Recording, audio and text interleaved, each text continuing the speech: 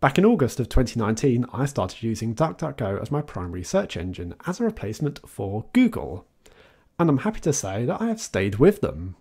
So 16 months later, I'm still happy with what I'm getting here. In fact, they have improved a little bit. And it's nowhere near as commercialized as Google was, because this is what drove me away from Google. I was trying to search for a Linux distribution, a very specialized distribution called Tails. Google was showing me results for dog food. Well, at least DuckDuckGo do have one result as being the dog food, but they also have Tails, the operating system, in the top right hand side there, and in the second place on this one screen. Yeah, Google weren't doing that, and at the time they were becoming more and more commercialized. So it's been quite a nice breath of fresh air going with DuckDuckGo. And I've learned a few more things about them since, and this was things I never discussed on my original video when I was talking about the change. So obviously DuckDuckGo have been very much on the focus of privacy. They don't want to collect your information, they don't want to follow you around with the adverts, and yeah, all this thing about being very much anti-tracking. But they're not just talking about the search engine here. Oh no, they've got a little bit more of what they're doing as being anti-tracking.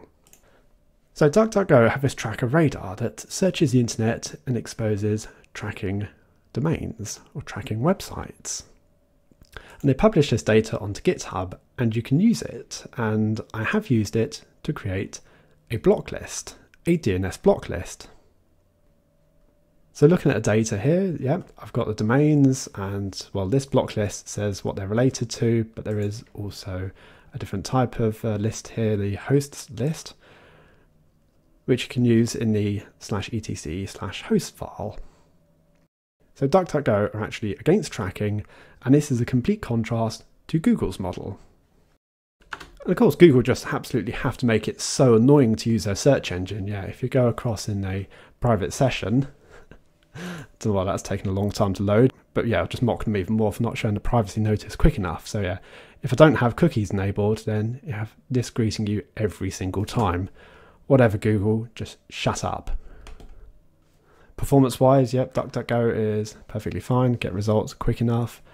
Are the quality of results good enough? Varies. Where I would say they're let down is the shopping side. Yeah. Let's just say I'm searching for that CPU.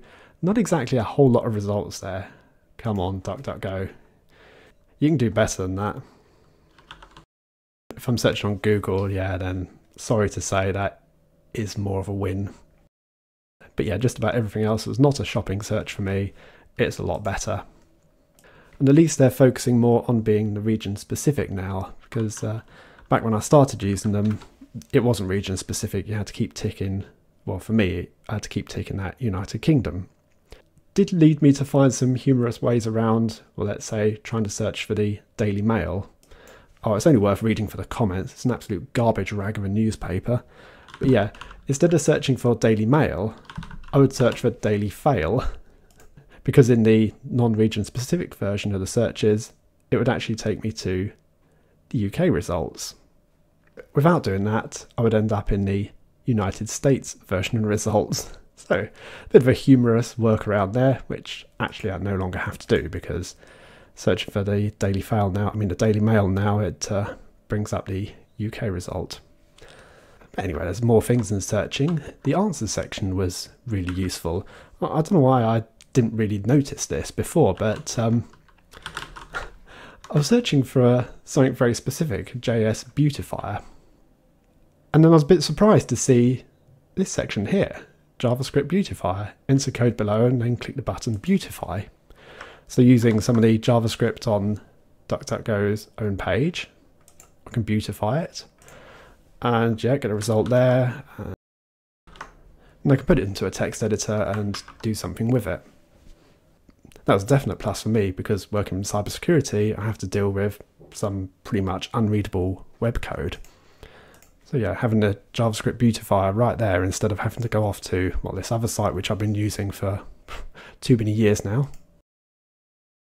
Other than that, you have the similar sort of conversion thing that Google has, so that's very useful. One hogshead is 209 quarts. I mean, who knows what that is? Well, you might do if you frequent a pub too many times, but 10 miles in kilometres, they are something more useful. As it turns out, there's a whole load more of these like instant answer things than I actually expected. Honestly, I just didn't think of searching for a lot of these things. There's an interactive game there, 2048.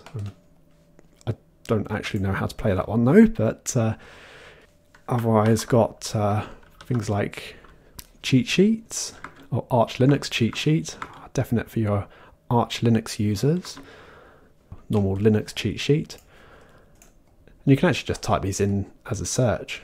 You don't have to go through the answers section, but it was just useful to show this list of features really.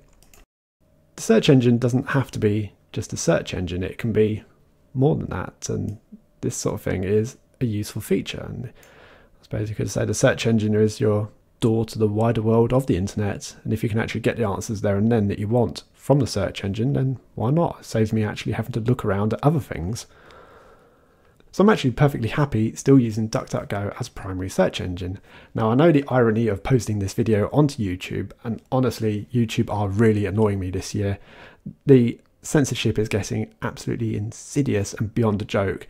Do you know there's actually a certain free open source application I'm no longer allowed to mention because all the videos got removed from my channel? I had a whole playlist on this particular application and that was annoying to have them all removed. So I just, it's doing my head in, but I don't just post videos on YouTube, I also post in other places. And here is this other place where I happen to post videos. There's been quite a change posting here. I know I don't get the same view count I do across on YouTube, but for some reason I seem to have gained more subscribers on here in the course of 1 month than YouTube. So shows just what's happening with the algorithm and censorship.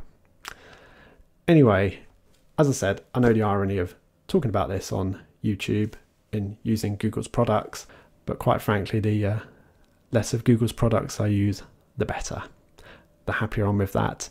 Oh, and one final point to say, because I meant to mention it earlier in the video, that not using Google for the searching really does mess with the stories feature on Android. They have no idea what I'm interested in now, and they keep just stabbing at things I used to search for. It's kind of stuck with Raspberry Pi and the local news for me. Oh well, can't complain there. But thanks for watching, I'll see you all later.